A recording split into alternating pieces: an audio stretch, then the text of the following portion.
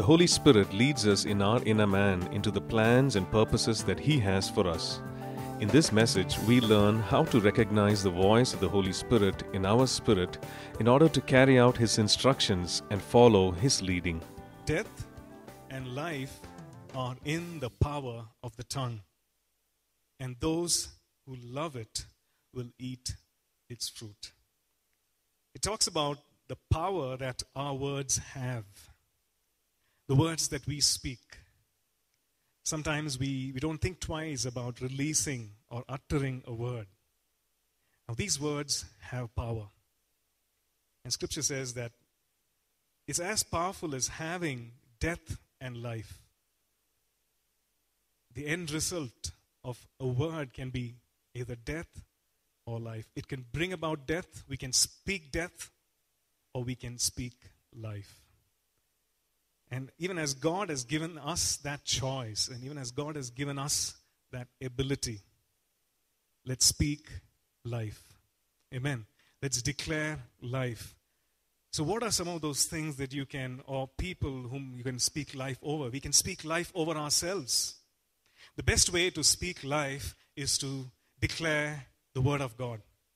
Go to the Word of God and find out, what does the Word of God talk about me?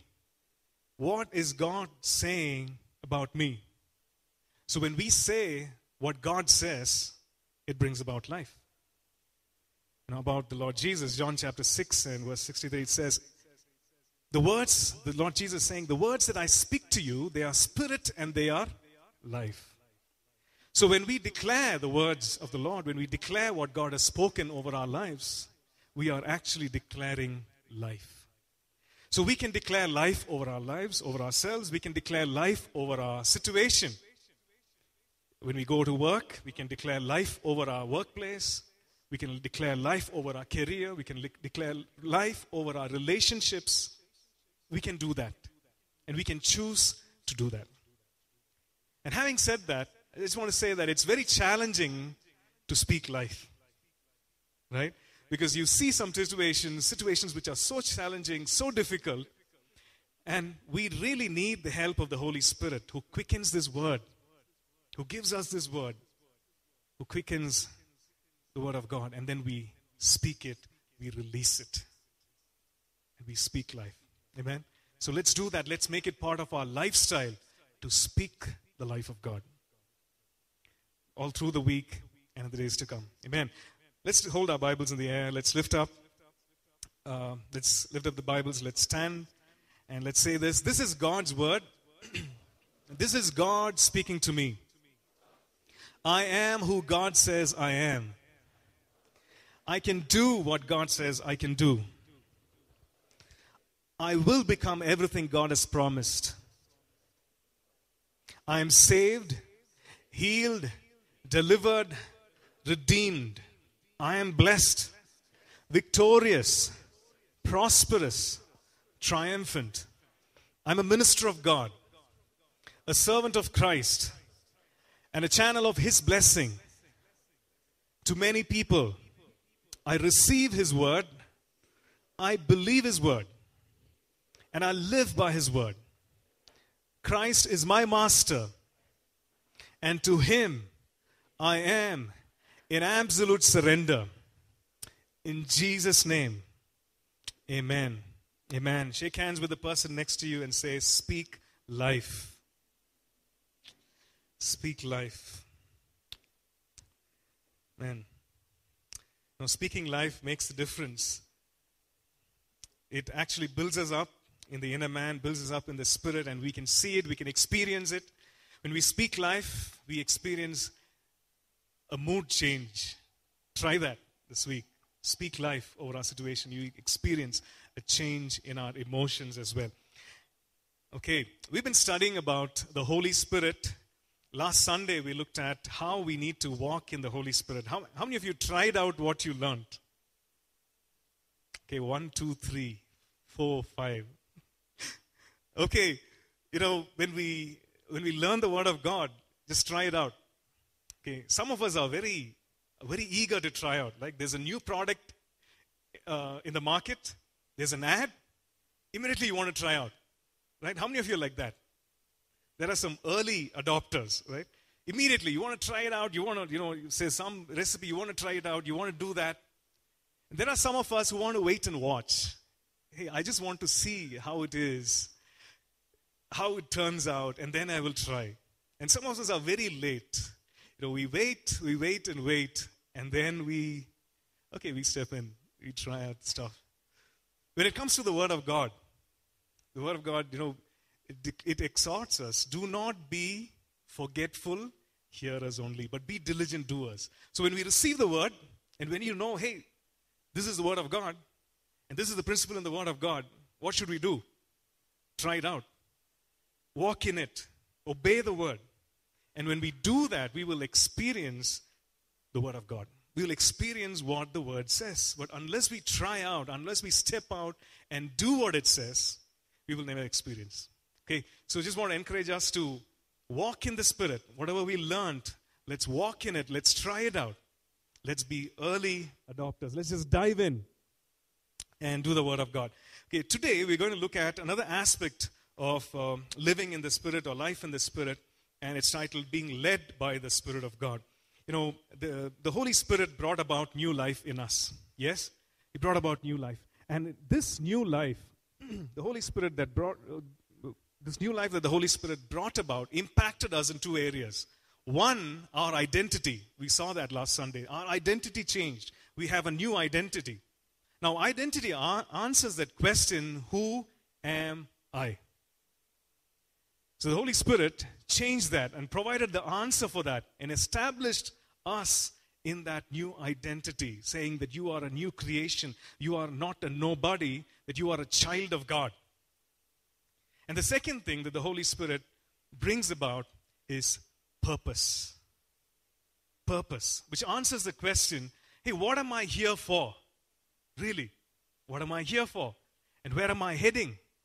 Now, these are questions that all of us have. Some of us have it early, some of us have it late in life. Who am I? What am I here for? Where am I heading? And in Christ, these questions are answered. These queries are satisfied. The Holy Spirit brings about that knowing in our spirit. Now we see that in Christ we have purpose and meaning.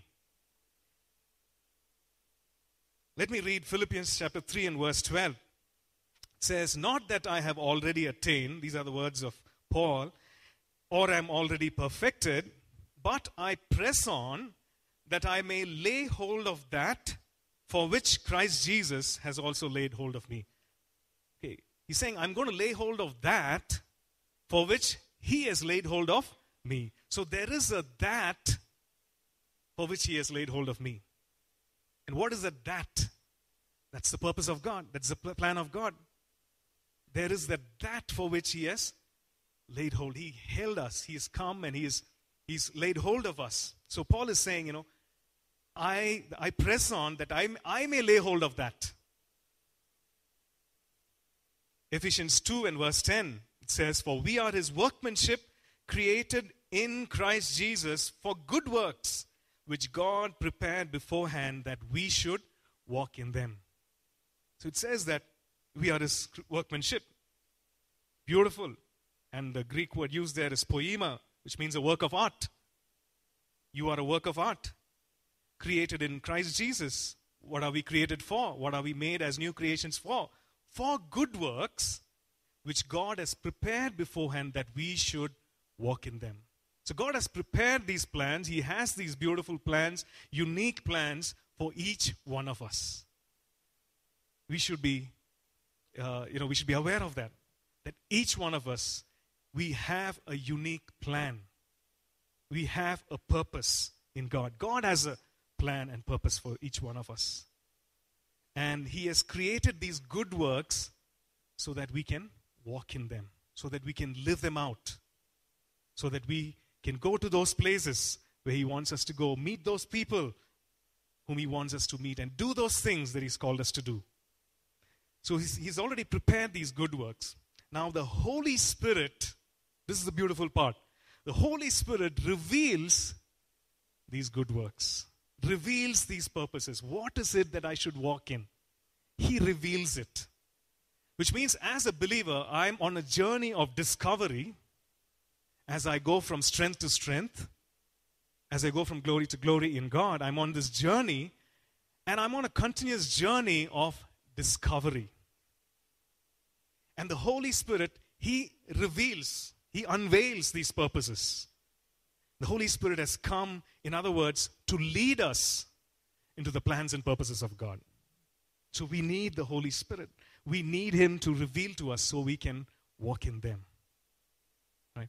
And I think the greatest thing that we can do, the most exciting life that we can live, is when we discover the plan and purpose of God and when we walk in it. When we walk in them. Most exciting. Christian life is anything but boring. It's anything but boring. It can be a lot of things like, it's difficult, challenging, but it's not boring. Amen. And the Holy Spirit has called us to, He's called us and He wants to reveal these things to us and He wants us to lead us into them. And that is what we see in 1 Corinthians 2 and verses 9 to 10.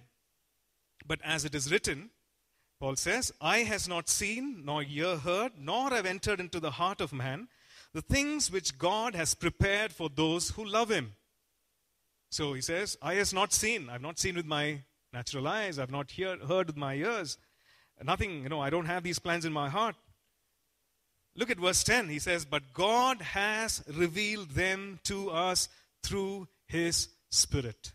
Sometimes we make that statement, I don't know what God's will is. And we start asking, what is God's will when we are in our teens, right? God, I wish your will for me is that I marry this person. How many of you, ask that question? Is it God's will? When we go, most of the times, at least in our days, when we had our youth camp, in the, question answer time, that's 90% of the time, how do I know God's will? And the reason behind the question is this, right? So, the thing is this, God reveals His heart, God reveals His plan to us through the Holy Spirit. Through the Holy Spirit. Another scripture we can go to is Romans chapter 8, verses 14 to 16. It says, for as many as are led by the Spirit of God, these are sons of God. For you did not receive the spirit of bondage again to fear, but you received the spirit of adoption, by whom we cry out, Abba, Father. Verse 16, the Spirit Himself bears witness with our spirit that we are children of God. There are many things that we can learn here. It says, first of all, verse 14, as many are led by the Spirit of God, these are the sons of God or the daughters of God. We are children of God when we are led by the Spirit of God. So the Spirit of God leads us. If we can call ourselves as sons and daughters of God, as children of God, then it goes without saying that the Holy Spirit leads us. We can expect the Holy Spirit to lead us. It's up to us to follow, but He will definitely lead. Amen. So, as children of God, the Holy Spirit will lead us. Look at verse 16.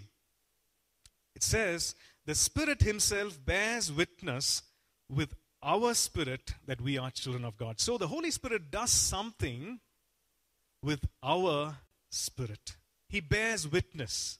So there is this information in our spirit that we are children of God, and the Holy Spirit bears witness, kind of confirms, testifies, and assures us that we are children of God. And we need that assurance time and again. We need that assurance. The Holy Spirit brings about that assurance, brings about that witness. And if you notice, uses the word, our spirit. The Holy Spirit bears witness to our spirit. When we look at Scripture, man is described like this, that we are spirit, soul, and body. So many times we use it interchangeably, right? We talk about the soul as the spirit, we talk about the spirit as the soul, but Scripture is very clear. It talks about the spirit, soul, and body. And we see that in 1 Thessalonians chapter 5 and verse 23, which talks about the spirit, soul, and body. It says, may the God of peace himself sanctify you completely, and may your whole spirit, soul, and body be preserved blameless at the coming of our Lord Jesus Christ. So what is the spirit? What is the spirit? In James we read, as the spirit without the body is dead, so also faith without works is dead. Which means that when the spirit leaves the body, a body ceases to function. So the spirit is sometimes called as the heart of man, our innermost being, the inward man. And we can look at several references, 2 Corinthians 4 and verse 16, where Paul writes and he says, though our outward man is perishing, our inward man is being renewed. So what does that mean? That the outward man has an expiry date on it. Right? But the inward man is the eternal part of us. It goes to be with God. You know, how many of you know that we are going to live forever? Really? Put your hands right up. You know, that's the truth. God, who's the eternal spirit, has created us in his image, and we are first and foremost spirit beings who will live for eternity. But where we live in eternity, for eternity, depends on the choice we make. The choice, the decision that we make to follow Christ, to receive him, that changes our destiny, where we choose to spend eternity. But we are eternal beings. So though the outward man is perishing, the inward man is being renewed. And the inward man, the heart of man, is the spirit of man. So what is the soul then? The Greek word used there is psyche, from which we get the word, psychology and so on. So it talks about the mind, the will, the emotions, the intellect. Okay. And then, of course, we live in this body, this outer shell. Paul calls it the tent. Peter calls it the tent. And I think it is Paul, he calls it the tent. The outer man, the physical part of us. Now that perishes. So we have spirit, soul, and body. Now the Holy Spirit bears witness in our spirit. Okay. The Holy Spirit bears witness in our spirit. So this is the primary way in which the Holy Spirit leads us. Now we are being led by the Spirit of God, and therefore, we are the children of God. We are the sons and daughters of God. But he leads us in our spirit. So it's very important that for us to recognize the leading of the Spirit in our spirit. Because if I do not recognize, if I do not understand the Spirit of God leading me, then how can I do what he's calling me to do? How can I work? How can I walk in the purposes? How can I do the things that he's called me to do? So it's very important for me as a believer, as a child of God, to recognize the witness of the Spirit in my spirit. What the Holy Spirit is saying, what the Holy Spirit is speaking, and how he is guiding me in my inner man. Now I need to understand that. Yes, God has given us a mind, a sharp mind. He's given us intellect, and we need to use that. But we also see in Scripture that believers have an extra dimension. And the Holy Spirit chooses to speak to us, give revelation, guide us in our inner man. So it's important that we learn how to recognize so that we can follow. We need to be able to hear and understand what the Holy Spirit is saying. Otherwise, we will not be able to do it. Because the voice of our own emotions can be louder sometimes. Fear can be loud. Sorrow, extremely loud. Pain, very loud. Sometimes trying to drown out what the Holy Spirit is saying in our heart. So we need to be able to identify and say, God, what is it that you're saying in my spirit? So that when he leads, we can follow, we can do. I played this game in a youth camp. And many years ago, the game is like this: 10 of us here and 10 of us on the other side, and there's a coin in the middle, right? And those of us who were here, we were blindfolded. And the task was this: we need to go and pick up that coin. Now, the coin was placed there after we were blindfolded. Now, the 10 who were on the other side, our teammates, they needed to give directions. So they will say, okay, 5 steps, 1 more step, take a turn to the right. No, you're too far, go back, and all that. So it seems easy, but the thing is, everybody's shouting. Everybody's screaming and saying, no. And you need to really strain to hear what your teammate is saying. Right? We need to be able to hear clearly what the person is saying in order to be able to walk straight and find that coin. And so also, in our life as believers, we need to learn to hear the voice of the Spirit. Understand the voice of the Spirit and what He's saying to us. Because there can be so much confusion. There can be, things that we see can seem more real than what is unseen. And the Holy Spirit wants to lead us. So, we need to learn to hear the voice of the Spirit. But the thing is this, that every believer can hear the voice of the Holy Spirit. Every believer, every child of God. No matter how long we are, in this walk of faith, no matter how mature we are, we can hear the voice of God. So can we say that? I can hear the voice of the Spirit. I can hear the voice of God because I am His child. And this is what the Lord Jesus says in John chapter 10 and verse 27. He says, my sheep hear my voice, and I know them, and they follow me. My sheep hear my voice, and I know them, and they follow me. And in John chapter 15 and verse 26, talking about the Holy Spirit, He says, He, the Holy Spirit, will testify of me. So the Holy Spirit will testify of the Lord Jesus, and we will hear the voice of the Lord Jesus, and we will know Him, and we will follow Him. So let's look at how the Holy Spirit, speaks to us. This section is really nuts and bolts. Okay. So how many of you like to go down to the nuts and bolts? Okay, some of us are big picture people. We just say, cut to the chase. I want, what happens in the end. But today, this section, it's about the nuts and bolts. We are going a little bit deeper into the details, right?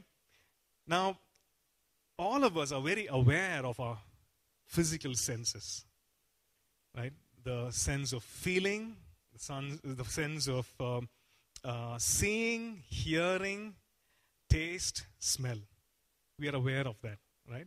So these are our organs, or physical organs of perception, and from which we get information. And our mind is constantly, receiving information. I can see many people sitting here. The sense of seeing. I can hear my voice, the sense of hearing, and so on. So we are aware of our physical senses. Now, when we look at Scripture, we see that there is a parallel 5 sense in the Spirit. Okay. Now, this section is actually adapted from Pastor's book, Understanding the Prophetic. And there's this chapter about hearing from the Holy Spirit. And I would really recommend us to go back and refer to it and read it for a better understanding. Okay, so first we look at the sense, the Spirit sense of feeling. Okay, it could be joy, it could be peace, it could be restlessness, uneasiness. It's not in our emotions, but it is in our spirit. Now, these can be temporary, or it can continue for a period of time. But the fact is that the Holy Spirit is communicating to us with these feelings in our spirit. Okay, let's look at one of them. Colossians 3 and verse 15. Colossians chapter 3, verse 15. It says, and let the peace of God rule in your hearts. Let the peace of God rule in your hearts, to which you were called in one body, and be thankful. So he's talking about the peace of God ruling in our hearts. And that usage there, ruling in our hearts, is really saying, let the peace of God be the umpire. Let the peace of God be your judge. Now you want to make a decision. You want to know what God feels about it. You want to know the heart of God. Now the Holy Spirit will give us a sense of peace about it. And in Colossians 3:15, we are exhorted to allow that peace of God to rule in our hearts, to let that peace of God be our umpire, to allow that peace to discern and judge between the good, the better, and the best. So maybe we pray and we ask God, God, what decision do I take?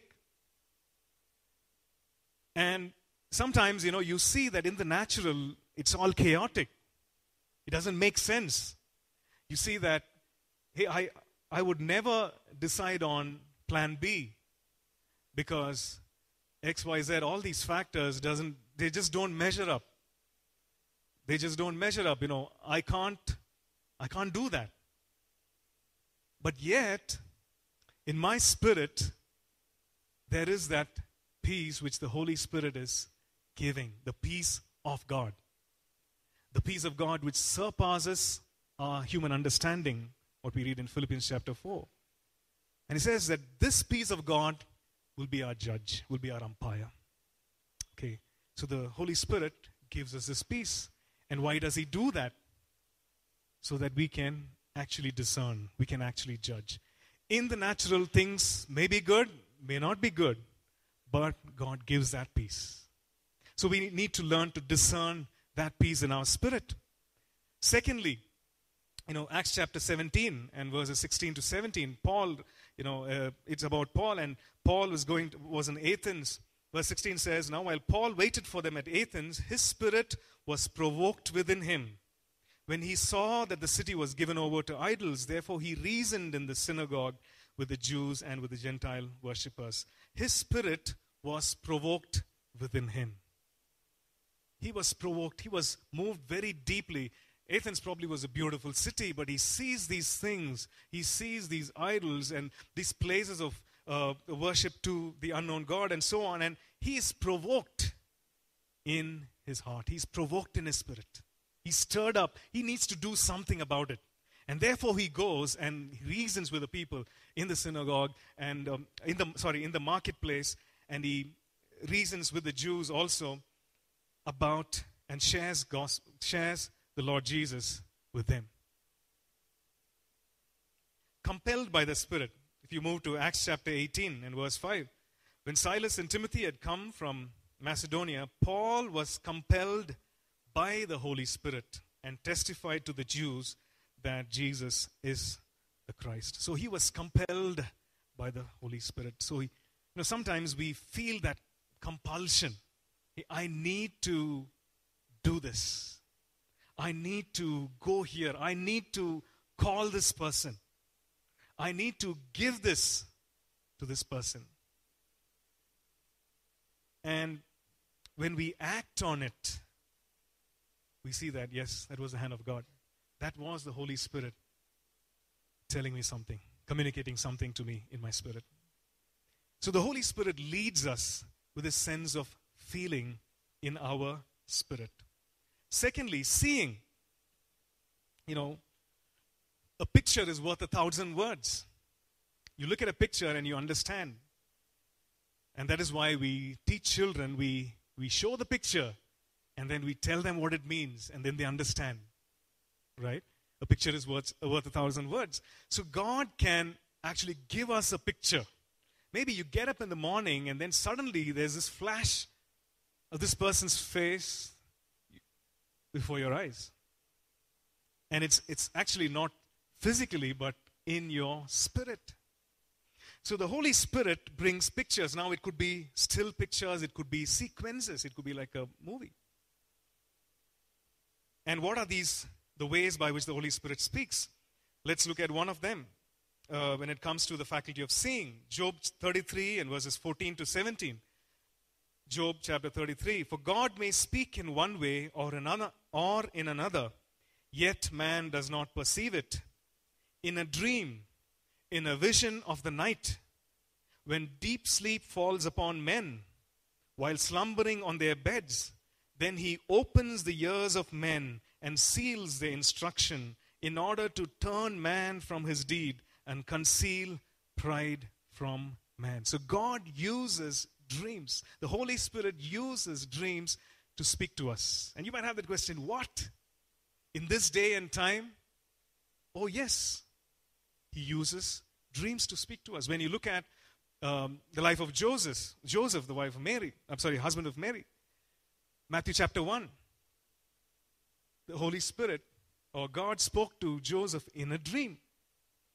And what was that instruction given? Joseph, go and take Mary to be your wife. That was the instruction. And the instruction came to Joseph in a dream. Can you believe it? And he obeyed. He obeyed. An angel of the Lord came to Joseph in a dream. Matthew chapter 2. The angel of the Lord came to Joseph in a dream and warned him and said, you must leave. And he obeyed. It was just a dream. He didn't say, I had a bad dream. I had a nightmare, This warning, it's terrible. It must have been something I ate. No, he obeyed the dream. And then we read in chapter 2 again that the angel of the Lord comes and says, okay, now everything is fine. You can go back. And then he obeys. So all these three key decisions he made based on what the angel of the Lord told him in a dream. Now, dreams come because of various things, because of stuff that we eat, because of medication, maybe because of, our mind is overworked and you're constantly thinking about something. But it is true that the Holy Spirit speaks to us in dreams. And we need to learn to interpret what God is telling us in a dream. And I would really encourage us to read that book, Understanding the Prophetic. There's a whole section on how we can interpret, prophetic imagery and dreams and so on. So you read that. Moving on, we go to Acts chapter 10 and we read about Peter. Now he fell into a trance, the Word of God says. Acts chapter 10 and verse 9. The next day, as they went about their journey and drew near the city, Peter went up on the housetop to pray about the 6th hour. Then he became very hungry and wanted to eat. But while they made ready, he fell into a trance and saw heaven opened and an object like a great sheet bound at the four corners descending to him. Now we know that he heard a voice saying, rise, Peter, kill and eat. And he said, no, God, I can't do that. And then the sheet went back. It was done 3 times. Verse 17, now while Peter wondered within himself what this vision which he had seen meant, behold, the men who had been sent from Cornelius had made inquiry for Simon's house and stood before the gate. So God orchestrated and Holy Spirit communicated this to him, gave him a trance and a vision, and he saw this. Now it was something that had a connection with the men who were at the gate, the men who had come from Cornelius' house. So God can speak to us in a vision, in a trance. And he does so even today. I remember once when I was living a life, a dual life, a life of sin. I was living a Christian life on certain days, and I was living, my kind of life on certain other days. I was into times and seasons and so on. But I was living a very dangerous life, and it was going on. Now God warned me. And I really don't know whether to call it a vision or not, but I was sitting in my hotel room and I had this picture. And it was a sequence of pictures. And in this picture, I saw this little child going up a staircase. And at different places on the stairs, there were these cute little gifts. They were there. So the little child was holding on to someone's hand and walking up and was very happy just picking up these gifts, trying to take all these gifts and collect it and walk up. But as the child walked up, as the child climbed the stairs, it suddenly became darker and darker. And the child became very afraid. And the child wanted to leave. And the child was trying desperately to shake her hand off, shake the hand of the person holding her hand. But when she turned around and looks at the hand, that had become a claw. And it was holding her, it was gripping her, and she couldn't let go. And I had this thing, I saw this thing, and God was telling me, hey, that's you. That's you. You know, you're trying to live your own life, you're just indulging in these things, you're trying to live a life of sin, but that's you. You know, it's going to take a hold of you, and you're going to be desperate trying to shake it off. It's going to be tough. That's you. And the thing is, when I saw it, nobody explained to me. Nobody explained. I just knew in my spirit that was me.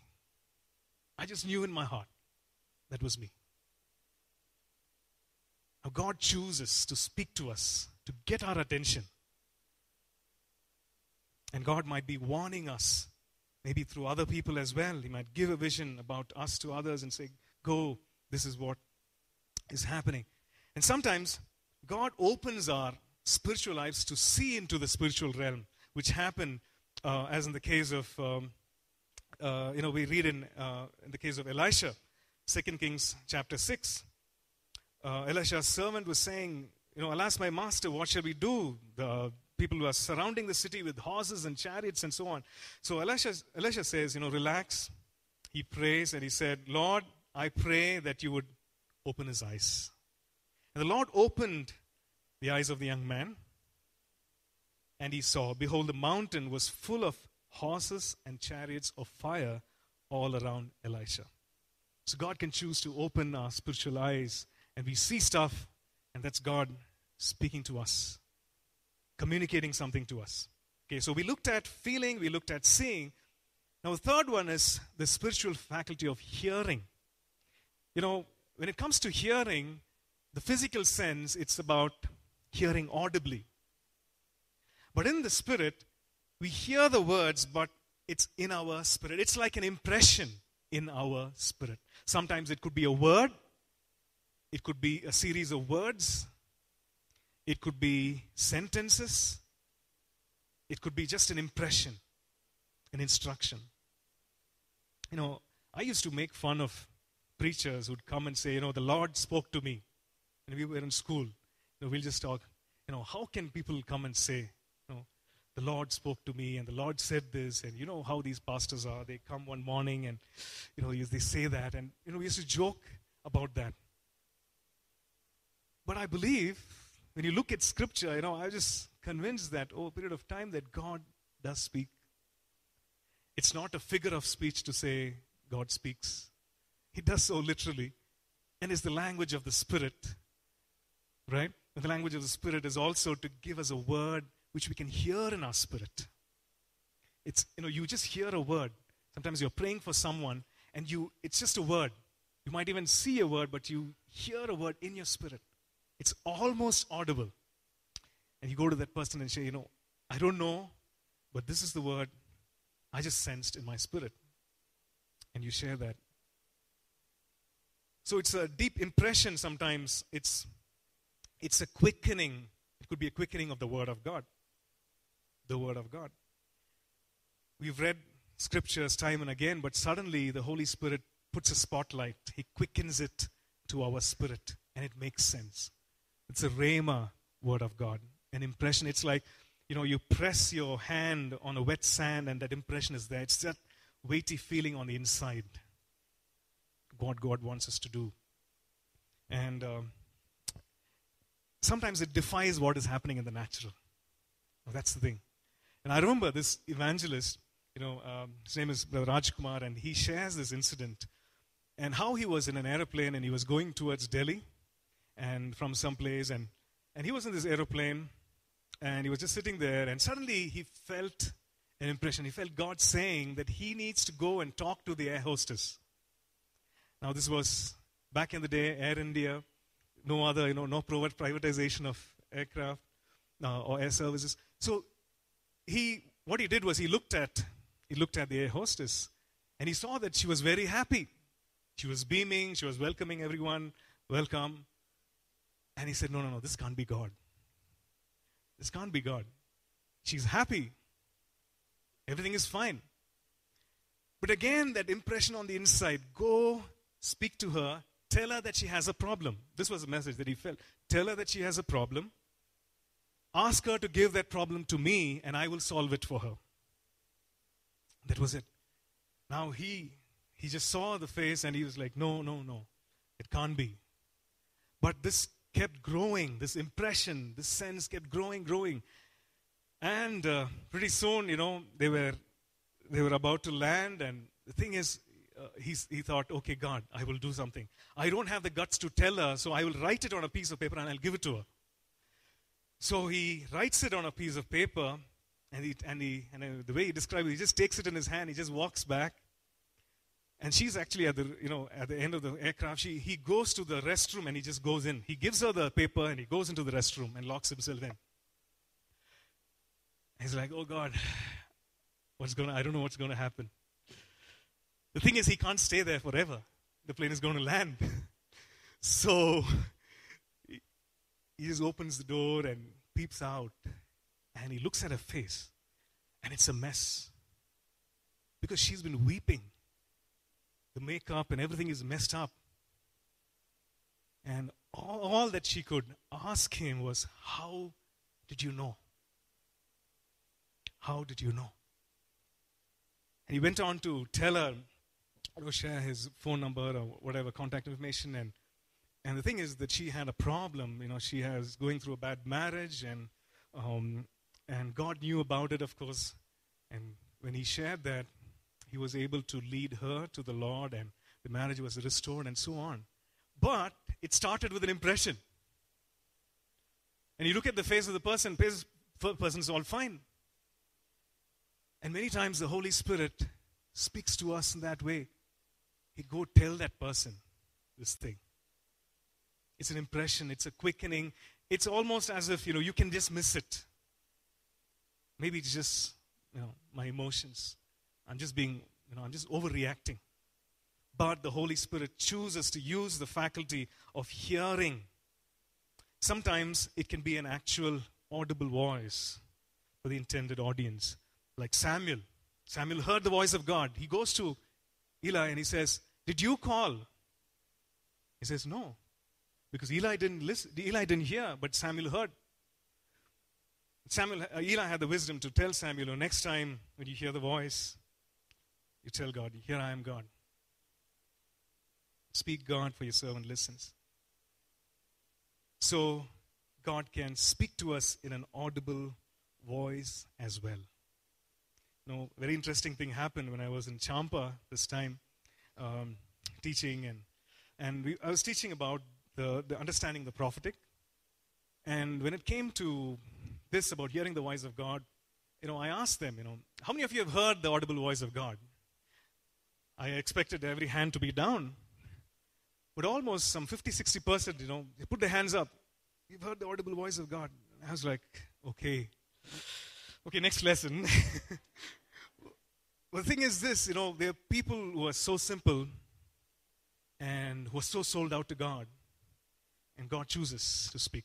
It doesn't mean that it's a higher way of speaking. No, it's just that God chooses to speak to them in the way they would listen. The fact is they're available.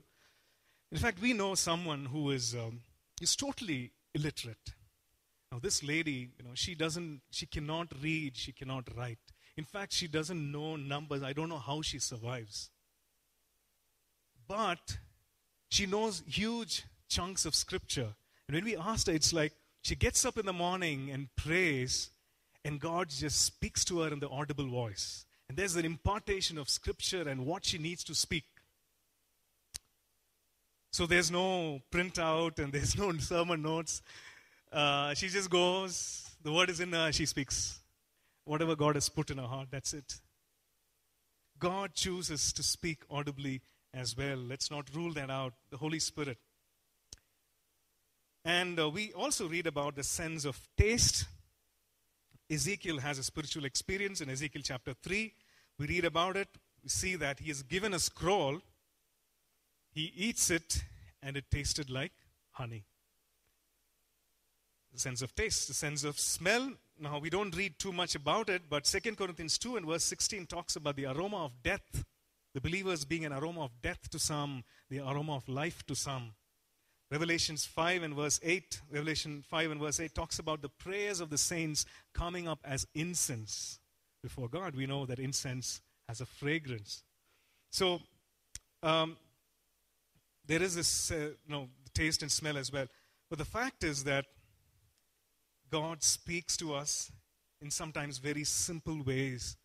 And we will do well to receive that. We will do well to train our spirit, train ourselves in the spirit to receive it, to be sensitive to it. Okay. So how do we train our spirit man? Hebrews chapter 5 and verse 13, it says that not everyone who partakes of milk is unskilled. For everyone who partakes only of milk is unskilled in the word of righteousness, for he is a babe. Verse 14, but solid food belongs to those who are of full age, that is, those who by reason of use have their senses exercised to discern. Senses exercised to discern both good and evil. So senses here refers to, again, organs of perception.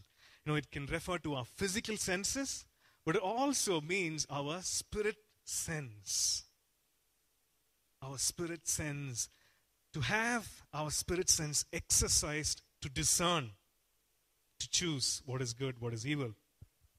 So to train our spirit sense, first and foremost, we need to be in the Word of God. There's no two ways about it.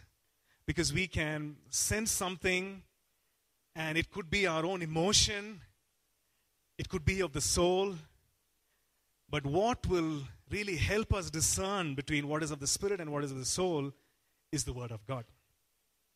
Right? And we read about that in Hebrews chapter 4 and verse 12. For the Word of God is sharper than any two-edged sword.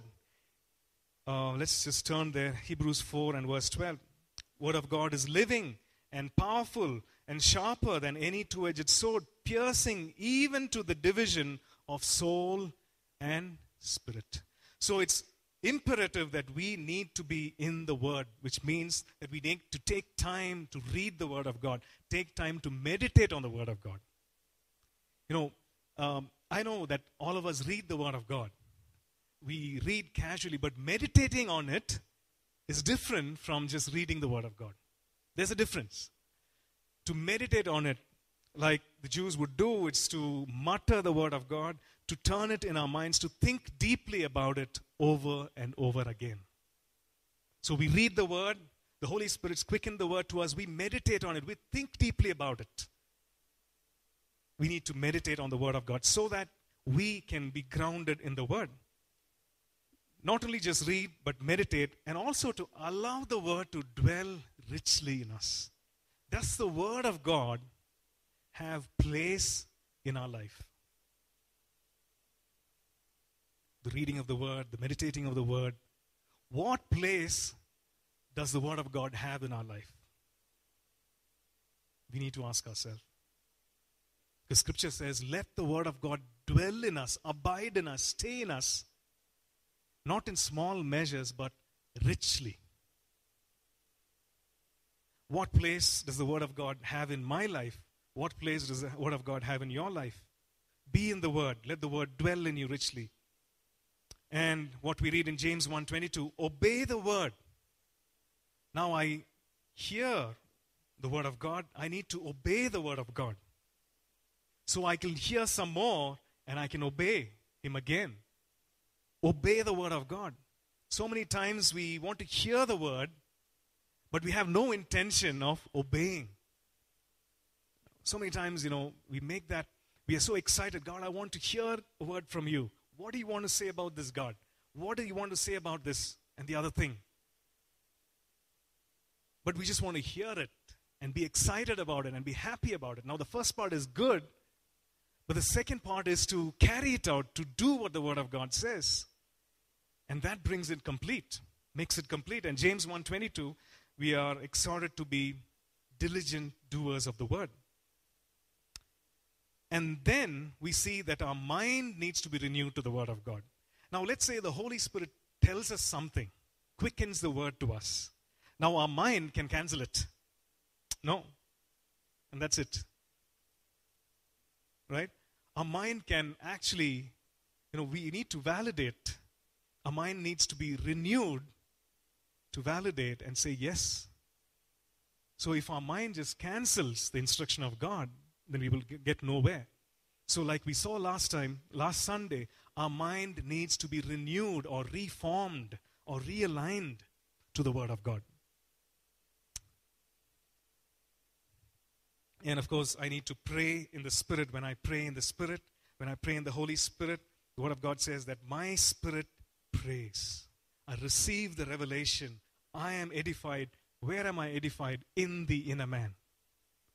My born-again spirit is edified. My born-again spirit receives the revelation from God, the mysteries of God. So I pray in tongues. I pray in the Spirit. So Paul writes and he makes a statement. He says, I pray in tongues more than you all. No wonder he received revelation after revelation. Right? He says, I pray in tongues more than you all. Praying in the Spirit. Now, when we train our senses, it also goes without saying that we need to test the leading of the Spirit. Test what we are sensing in the Spirit. And there are 4 tests that we can take that through, what we are sensing. First one is this, that the Word and the Spirit agree. There is no contradiction between the Spirit of God, what the Spirit is telling us, and the Word of God. Now, if we are sensing in our spirit, go be like Robin Hood. Rob the rich, give to the poor. Then you know that there's something wrong, because that is not what the Word of God says. Right? It totally contradicts the Word of God. So, we know that that's not God. So, the Spirit and the Word agree. Secondly, the Lord Jesus is glorified. In what we are sensing and the instruction that the Holy Spirit is saying or in the way He's leading, the Lord Jesus is glorified. John chapter 16, verses 13 and 14. However, when He, the Spirit of truth, has come, He will guide you into all truth, for He will not speak on His own authority, but whatever He hears, He will speak, and He will tell you the things to come. Verse 14, He says, He will glorify me.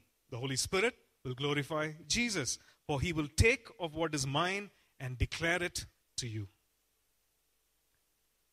So the Lord Jesus is glorified. Thirdly, whatever the instruction of the Spirit is, it is righteous. The leading of the Spirit is righteous. Psalm 23 and verse 3 says, He restores my soul. He leads me in paths of righteousness for His name's sake. It's a path of righteousness. It's not a path of unrighteousness. So it's a path of righteousness. Whatever He leads us, wherever He leads us, it is righteous. And the fourth test is that other mature believers or other godly people bear witness to it. They are also people who pray, who are mature, who know you, and who understand the season of life that you are in, and they bear witness to it. 2 Corinthians 13 and verse 1 says, But by the mouth of 2 or 3 witnesses, every word is established. So, other believers also will bear witness and say, yes, this is what God is saying.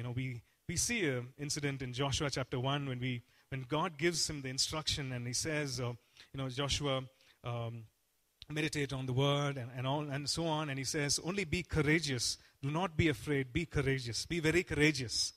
And if you read through the chapter, you will see that the people, the Israelites, say the very same thing to him. They come back to Joshua and they say, we will follow you. We will go wherever you're going. Only be very courageous. Be strong and be very courageous. The very words of God. So others will bear witness to it. So that's the test. So there are some things which hinder us, and we will close with this. Hinder us from hearing. And the first thing is, our lack of conversation with the Holy Spirit. Our lack of intimacy.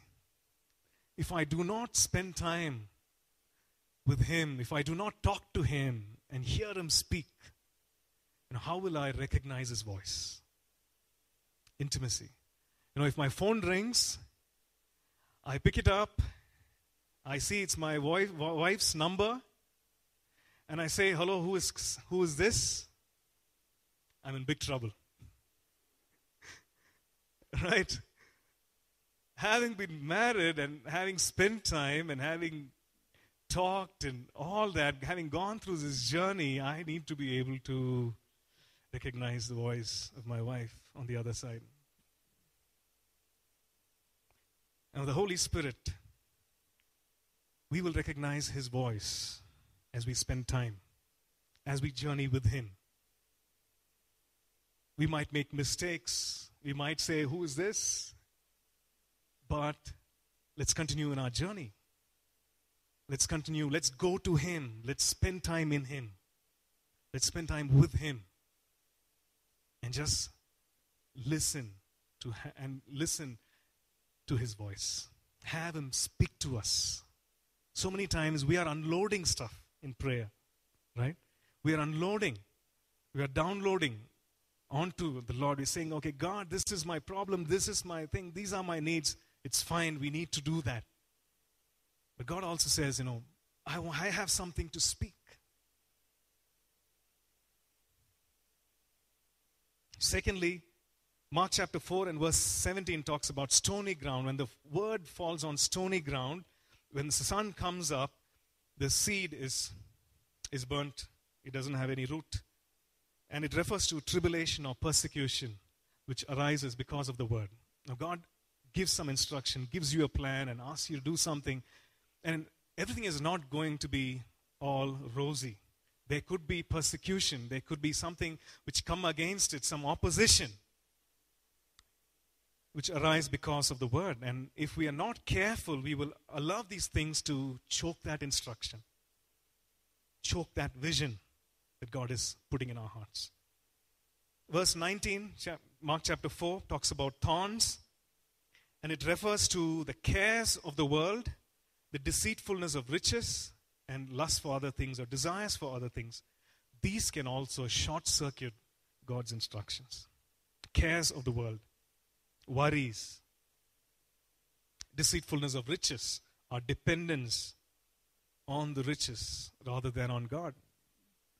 God says, it is He who gives us richly all things to enjoy, but there's a fine line between putting our dependency on the riches than on the giver of the riches. So that's the deceitfulness of riches. Where is our dependence on? And it talks about the desires for other things, maybe pride or position, over and above the word of God, and it chokes the word of God. So these are things that hinder us from hearing. And sometimes we are looking out for the spectacular. I want God to lead me. I want God to speak to me. But I want God to do it in a spectacular way, all fireworks and smokes and lights and so on. And only then I will, do what He's asked me to do. And when we read 1 Kings 19, verses 11 and 12, God instructs Elijah to go out and stand on the mountain. And Scripture says that the Lord was not in the wind. He was not in the earthquake. He was not in the fire. But in that still small voice. In that still small voice. So let's not miss the supernatural leading of God, the guiding of God. Just looking out for the spectacular. God wants to lead us, and He wants to lead us in all these ways. And He wants to lead us in His purposes, into His purposes. And let's decide today and say, God, I want to be sensitive in the inner man to that spirit sense of feeling and hearing and seeing and the other faculties God might use. But we have the Word of God. We need to be grounded in the Word of God so that we can discern and so that we don't go off on a tangent. Amen. God has a plan for us, a beautiful plan for each one of us. And the best thing is He wants to lead us. And He wants to bear witness to our spirit, speak to us in our spirit. Why don't we bow our heads and pray and ask the Lord to speak to us this morning. Maybe we've hindered, the voice of the Spirit. Maybe God has been speaking to us all along, and we kind of put Him in a box and we said, if God can only speak like this. But then we see in Scripture that God chooses to speak in many ways.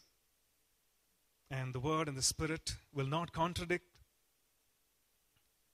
So maybe you can make a choice, make a decision, say, God, I want to follow you. God, I want to follow you. Step by step, as you lead me, Lord, I will follow you. Yes, Lord, I know that the way may not be all easy. It might be difficult. It might be challenging, but I want to follow you, God. Because in you, oh God, there is life. The words that you speak, they are spirit and life. And God, we want to thank you this morning, Lord, as a congregation, oh God, for the way that you've been leading us. Lord, for the way that you've been equipping us, God. And it's all because, oh God, you love the world, Master.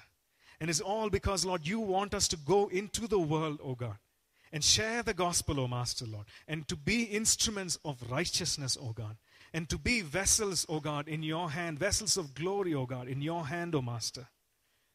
And Father God, we just pray, oh God, that you would prepare us today. Lord, that you would enlarge, oh Master, enlarge, oh Father God, our understanding. Expand our understanding, oh God. Lord, we trust that this message was a blessing to you. We'd love to hear from you. You can email us at contact@apcwo.org. Also, visit our website www.apcwo.org for additional resources. Thank you for listening, and God bless you.